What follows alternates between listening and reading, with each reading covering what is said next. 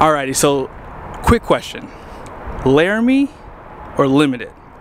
I can never figure out which one is the best buy.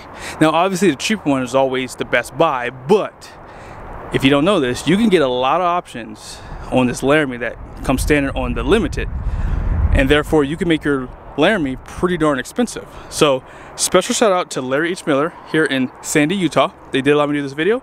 This truck's available, that truck's sold. But I wanted to show you guys the difference because it's very rare to see a Limited for stock. So I wanted to get this video out the way because I really wanted to show you guys the differences, because there's some differences now that you need to know about. Let's get into it. So in the past, I could tell you it doesn't matter what engine you want, because you can get the Cummins standard output and high output Cummins in either truck. It does come standard with a gas engine, which is a 6.4 liter Hemi. The problem now is you can no longer get a Hemi in the Limited. You heard that right. That truck is no longer available with a gas engine.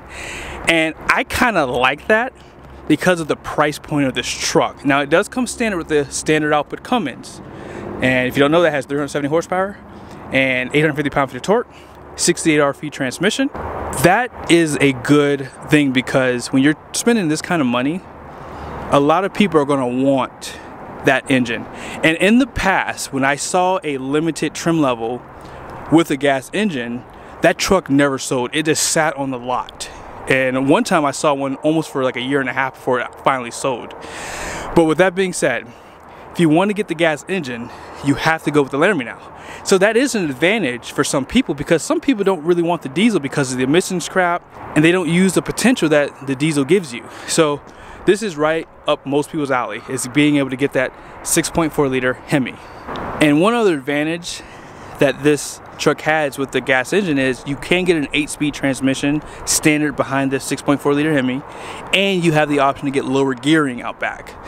With the diesel, you cannot do that with the single rear wheel trucks. If you get a dually, you can. Now, the transmission behind the Hemi is reliable. It's a ZF transmission. I know that Lexus has used that transmission for a while, and from what I've been told, there's not a lot of problems with that setup. So I think that for the engine department, the Laramie takes the win if you want that gas setup. Now let's talk about front end design. So obviously, if you want to get the Night Edition, it's available for both trims.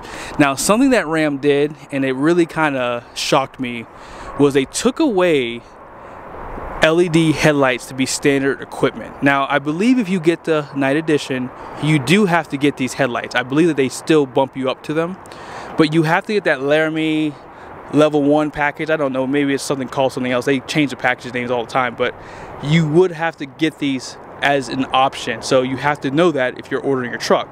Now, on this side of the house, you have a lot better design grille personally, and you get projector style headlights that are not available on this side. Now these do swivel, they're full LED including the turn signal. This one has incandescent bulbs down below here, but they both have reflective style LED fog lights, parking sensors, tow hooks. They're all pretty much the same for that. And they both also have the Sport Performance hood when you get the Night Edition. And I really do think it really dresses up the front end of these trucks. Now, something that they changed on the Laramie side for 2023 was they took away your fender flares, and it basically looks like a bighorn truck now. That's just my opinion, but I would definitely go with a Limited now, because I would like to have those fender flares. I think it looks so much nicer with them. To each his own. Some people don't like them, but they really do dress up this truck. Now you do have a different wheel design. You have more of a gloss look here for the Limited versus a matted look. I do like the styling of these better because it does match the emblems a lot better personally. And yeah, Ram just cheaped out on the Limited. It just gave you the same emblems as you would get on a Bighorn or even a Laramie. Now, as far as your running boards go, running boards do come available on this truck, obviously. Now, these power deployable ones are an option. However, if you're looking at a Laramie, you can no longer get the power deployable running board. In the past, you were able to do that. Something I would have liked to seen from Ram, at least for the Limited, was for them to add a painted trim piece right here for the mirrors, because I think it looks kind of cheap in all this, you know, hard plastic, versus them having like maybe like this kind of painted look for it, maybe. I don't know. That's just something small, but I think that they should have maybe done something different here for the $110,000 truck. Smart key systems on both sides. That's pretty much standard there. And although these trucks have different beds, they both have the option to get Ram boxes or not. They're both available with the Mega Cab. Now both of these trucks do have air suspension, so that's something else that you can get and it's available. So most of the things that you see on these trucks do come available or are standard. Now out back with the Night Edition, of course they're going to black out your emblems, and they do black out the taillights a little bit right there. And the same thing goes on this side. Looks really good. They both have the deployable bed step there. And something I want to show you guys on the Limited that this Laramie does not have. They do provide these cameras for the rear view mirror, but on this truck it does not have it. So it's probably available because they both do have the option to have the camera for that rear view mirror. If you didn't watch my last video, this does have a 12-pin connector for video, and then this is for that rear view mirror as well. Those things are available for the Laramie. And let's go ahead and check out the interior, because this is obviously a big deal. So as far as the door card goes, there is definitely some differences there. They do provide like a suede insert here. Nice design, and you do have soft touch up top. Door handle, your seat memories, and here's your controls for your mirrors. That suede does follow on the seats as well. Looks great. They do embroider Laramie right there. Leather wrap steering wheel, and you just have a 7-inch screen for your gauge cluster with your analog gauges. Power pedals. And overall, I mean, this dash is finished like in a vinyl material, but they do stitch it for you. This one has a 12-inch display and push button start. And then check this out here. So on this side, you have your cup holders and storage that's exposed. And this is your center console. Now here's the Limited. Right out of the gate, you have a nicer leather trim on this door card. Everything looks upscale. You have that black chrome door handle, seat memories, and then here's your controls, which doesn't really change. But everything's just wrapped a little bit nicer in leather. You have the nicer speaker grills. That show that to you on the side here. Let me just make sure I show that to you. This is on the Laramie, and it looks good too. Don't get me wrong, it looks good. But on this side of the house, that has a nice appearance. Harman Kardon. And even if you get the Harman Kardon for the Laramie, it does not look as nice. By the way, that does have the Harman Kardon. And the seats, these are real leather seats. So nice appearance. You don't have the suede inserts. And this has real wood trim on the doors right there. And Ram gave you the digital gauge cluster. So I like this a lot better than I did when I first started playing with it. But for the most part, I think that the interior is just done well. Like, you just have that leather wrapped dash. Looks so much nicer. You have the rear view camera, and check this out. You have these covers for your cup holders, and then for your storage. It's finished in Velcro for back here. And then check out your center console. And this looks great too, don't get me wrong.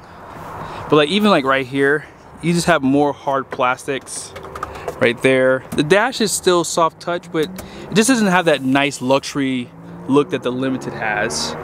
And I mean, even around the 12-inch display, everything just looks a little bit more downscale compared to the Limited. And here's what I'm talking about. This is all finished in leather, and you have this nice cover finished in that wood trim. That dash is right there. I mean, it just looks a lot nicer in comparison. Like, even around this center stack here, you just have a nicer appearance. And all this is going to be pretty much the same for both trucks here. And the same thing goes out back. You still have the same trim pieces that you saw up front. Real leather seats out back too. The speaker grills are just a little bit nicer. Heated seats on the outboard. power plugs, 4 USBs. It's just really done well. And then on this side of the house, for the Laramie, you have the suede inserts there. I mean, even for the door card, still has a great appearance. Don't get me wrong. I hope I'm not coming off as if I'm saying this isn't nice, because this is still a nice interior. But I think the Limited is just a little bit better, personally. You still have those heated outboard seats, and you get the 4 USBs, power plugs, same thing. So in my opinion, it just really depends on the pricing for some people. And as far as this truck goes, base price for this configuration, Mega Cab, Laramie Night Edition, although the Night Edition is not going to be included here, but this is for a Laramie with Mega Cab, $68,470 versus $79,885. That's not including destination for neither truck. And something I want to mention, I don't know why they do this for the Limited, but that price does not include the engine, but for the Laramie it does. So that price is probably closer to like $87,000, $88,000 with the standard output Cummins.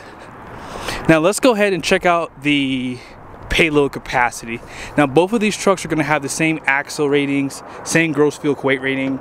So the only thing that's going to be different is this number here. So for the Laramie, 3,943 pounds versus 3,592 pounds. So no surprise, you're going to lose payload when you go higher in trim levels. But one of the biggest issues with this truck is the ram boxes. That steals about 110 pounds of capacity from you. Now obviously if you get the 5th wheel prep package, that's going to lower you on payload a little bit, but for the most part the ram boxes are pretty darn heavy. But what do you guys think? Which truck makes more sense for you in the comment section? I do like the Limited better because I like the wheel design, I like the front end better, I like the projector style headlights. But the Laramie does have a lot of the same features available, and most people don't care about real leather seats and stuff like that. So for some people this interior is more than fine. I think it's still better than some of the higher trim levels from the competitors in some cases. But yeah, special shout out to Larry H. Miller here in Sandy, Utah. They do have this truck available. Be sure to check these guys out. They have a great team here and they're very easy to work with. And let me know what you guys would pick in the comment section.